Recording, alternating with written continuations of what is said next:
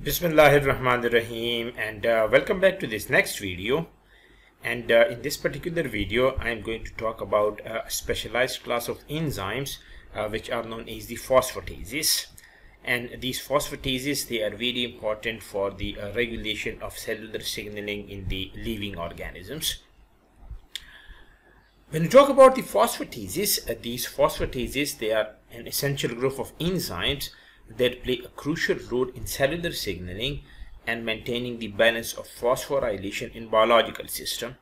So to understand the function of the phosphatases, you need to understand what is phosphorylation. So when you talk about this phosphorylation, this is actually a biochemical process, an enzymatic process in which a phosphate group is added to a protein or molecule, and this phosphorylation or this addition of a phosphate group to this protein or molecule is going to alter the structure and function of the protein or the molecule. So these phosphatases, they are very important in maintaining this balance of phosphorylation. Now when you talk about this phosphorylation, this is actually working as a molecular switch. So what I mean by molecular switch is that this phosphate group that can lead to the activation of a protein or a molecule. It can lead to the deactivation of a protein or a molecule.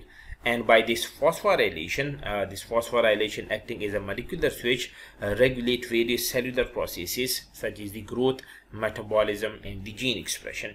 So when you want to turn on a particular protein or a molecule, you can do phosphorylation. When you want to turn off a particular protein or molecule, you can go for the phosphorylation depending on the type of the protein or molecule you are concerned with. So the phosphorylation is the addition of a phosphate group.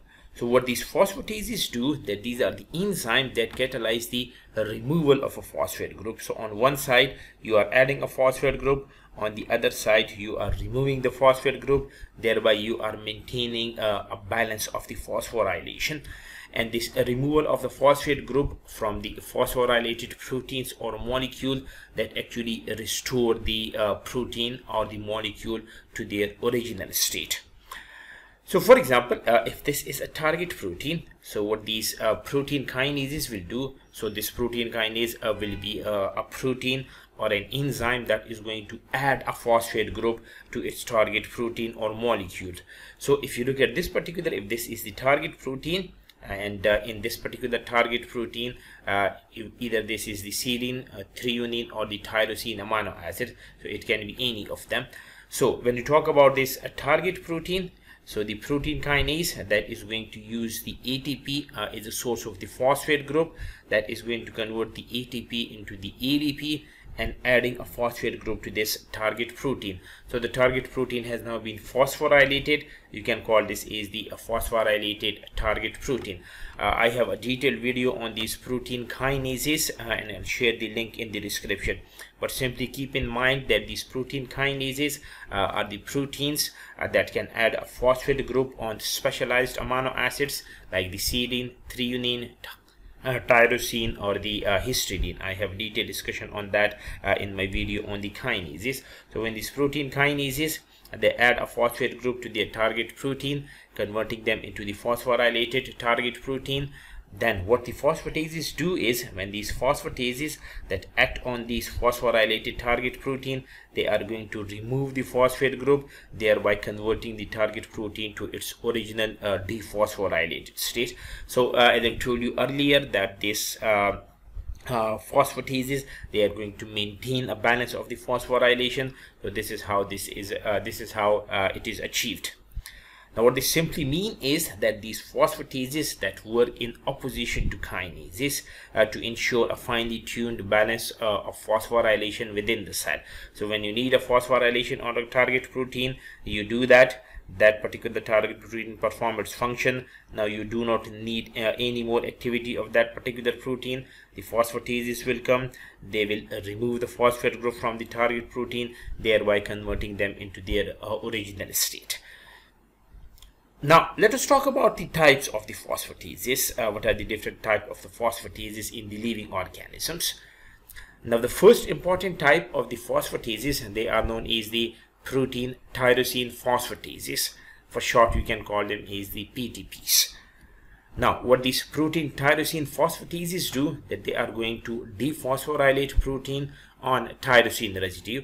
What I mean by this is that if you have a target protein that has been phosphorylated on the tyrosine residues, this protein tyrosine phosphatases will come and they will remove the phosphate group from the tyrosine amino acid, thereby converting the protein to their original state. So we are talking about the phosphatases, but these are specific phosphatases. These are the tyrosine phosphatases. They can only remove the phosphate group from the tyrosine amino acid. As I've told you that this phosphorylation can occur on the serine, it can occur on the threonine, it can occur on the tyrosine. So these protein tyrosine phosphatases will only dephosphorylate those particular proteins that has been phosphorylated on the tyrosine residue. They cannot remove the phosphate group from those particular proteins which has been phosphorylated on their serine or threonine residues. There is another special class of the phosphatases for them. We will discuss that in a while.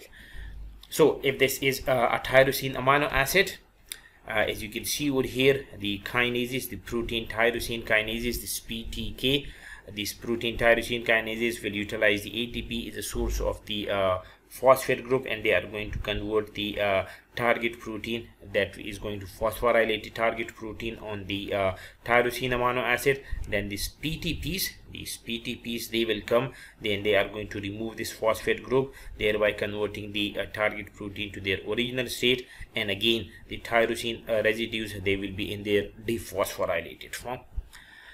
If I give you important examples from this class, one important class is known as the CD45, and this CD45 is actually a receptor-linked protein tyrosine phosphatases that is expressed on all leukocytes.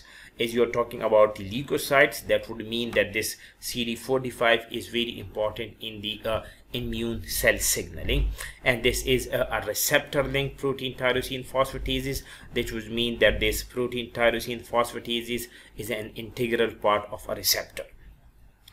The second important example from this particular class, that is the SHP1, and this is a non-receptor PTP. That means this protein tyrosine phosphatases is not a part of a receptor. It may be present freely in the cytoplasm. And what this SHP1 is, that it acts as a negative regulator of inflammation, and it regulates a variety of the intracellular signaling pathways, which is not the scope of this particular video. But just to give you examples, the CD45 would be a receptor-linked protein tyrosine phosphatases. This SHP1, that would be a non-receptor protein tyrosine phosphatase. I'll talk about the other types of the protein phosphatases in my next video. So if you like the video, please subscribe to my channel, hit the notification bell, and share it with your friends.